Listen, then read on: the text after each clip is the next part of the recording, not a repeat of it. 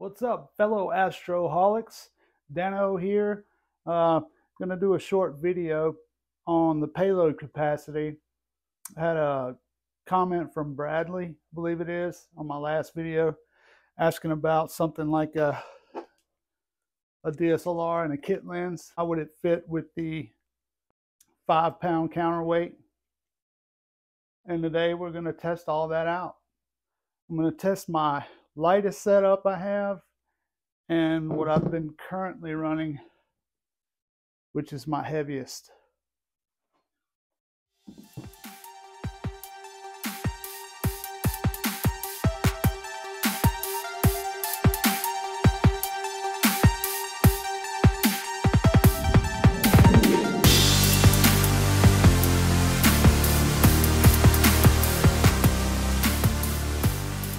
So currently I'm running the William Optics Red Cat / Night Cat with a ZWO ASI 2600, and I have a dual dovetail finder, which I mounted my guide scope and guide camera and the ASI Pro.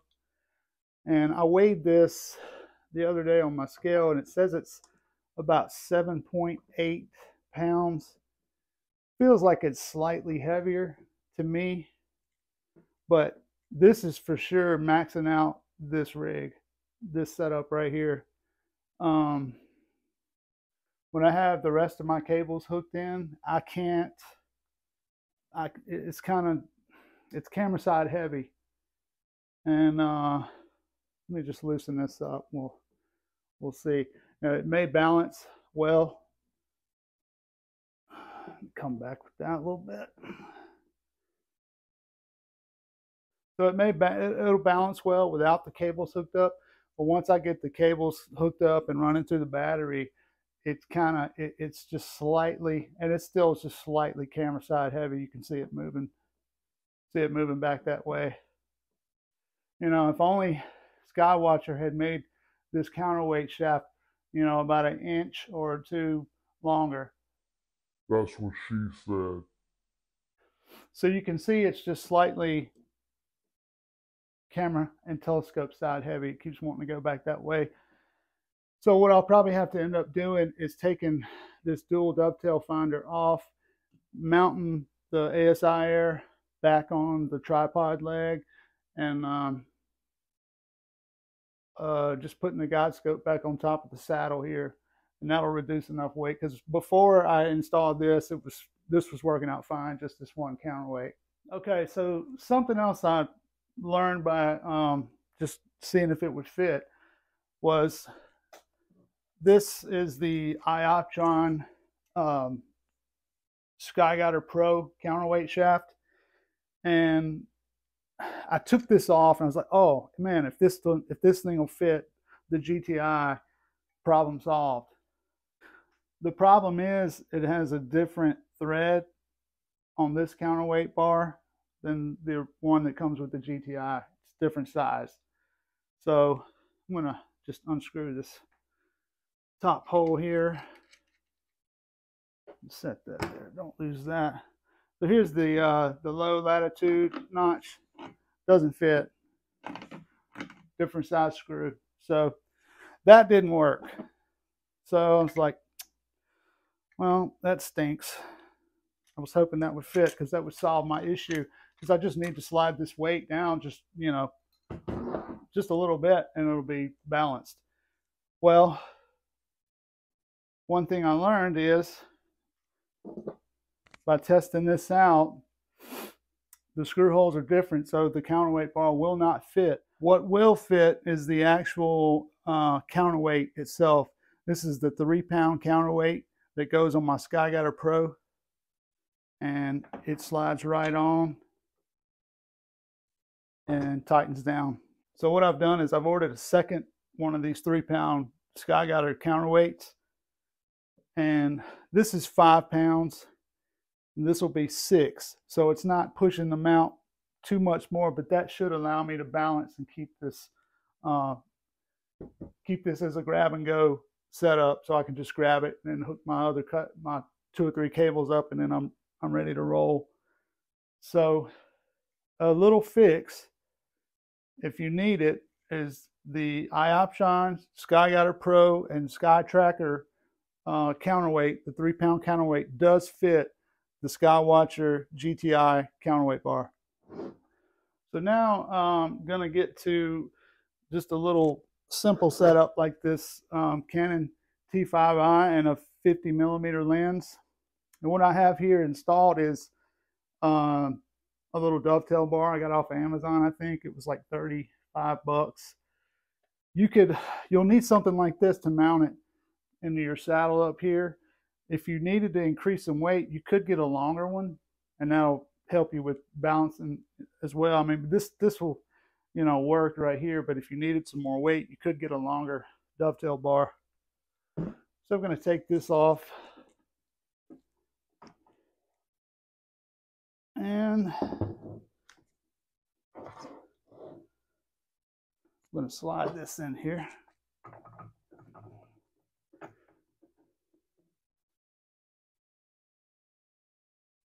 So originally, was asked about the counterweight that comes with it. So the problem with this counterweight is, in this original counterweight shaft hole, the one that comes straight down on the axis, you have the screw here that it'll bump into that. You can't go too high with it in this setting because it'll bump into this screw, and also it bumps. Let's see, what was I catching the other day? I was catching something else. I mean, if you turn it like that, it's going to catch. Yeah, it's going to catch that. So that's not going to work. That's way too, this 5-pound weight is way too heavy for just like a small setup like a DSLR and a 50mm lens. It's not gonna. So I took that off, and I tried just the counterweight bar to see, maybe that'll offset it, but then that becomes camera heavy, so that's not going to work. I'm going to tighten this back down. Before I try the IOptron Skyguider counterweight, what you would do is you would take the counterweight bar out of the bottom hole here and put it into the low latitude.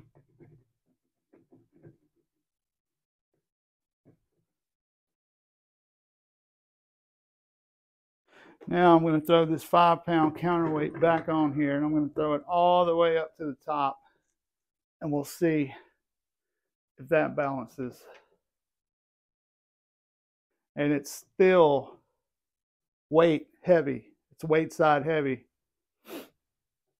And one more thing, and I haven't tried this, I'm going to try this right now. This collar that comes on this bar, you could take it off and just try that. See if that gives you a little bit more room to work with. I took the collar off, and it's not going to screw all the way in there. I don't want to damage that.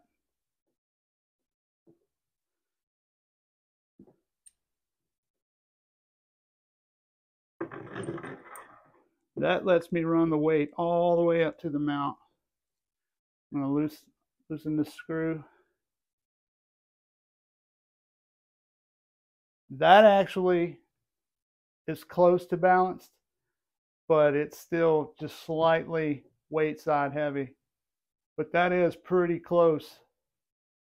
That's pretty close, but that's not going to work either. So honestly, the only fix is to get one of these 3-pound counterweights, I believe, which is a shame. It should have came with two, like a 2.5 and a 2.5 or something. They could have split this, but I know that's production costs, blah, blah, blah. I'm going to put this back on here. And I'm going to try it first back here on the original counterweight shaft hole. And I'm going to put the Skyguider counterweight on. Let's just see. So once again, still counterweight heavy, and you can't go up too high because you hit the your latitude adjustment screw there. So that's not working. So apparently the only fix for a simple small setup like this T5i and this 50mm lens is to go into the low latitude counterweight shaft hole, tighten that down, and then take this Skyguider Pro counterweight, and this should get the trick done as far as balancing. That's it. So if you're going to run, and I needed to know this because I'm going to run this 50mm lens with the guiding setup, so I'll have to use the smaller counterweight. This one is not going to work. That's too heavy, way too heavy. And now I know I'll have to use this front notch to put the bar. But that balance is right there. Kit lens would be a little bit heavier than this 50mm, but I do have a battery grip on this camera, so that adds a little bit of weight. Yeah, that's balance right there as far as the right ascension. So there's my little tip, is if you're going to run a smaller setup on the GTi, you're going to have to pick up one of these 3-pound IOptron Skyguider Pro counterweights. They had some on High Point Scientific and they had some on Gina. I imagine if this video picks up and gets a lot of views, they'll probably be sold out pretty quick, so you may want to grab one. And yeah, that's it. That's my payload capacity tutorial for the SkyWatcher Star Adventure GTi.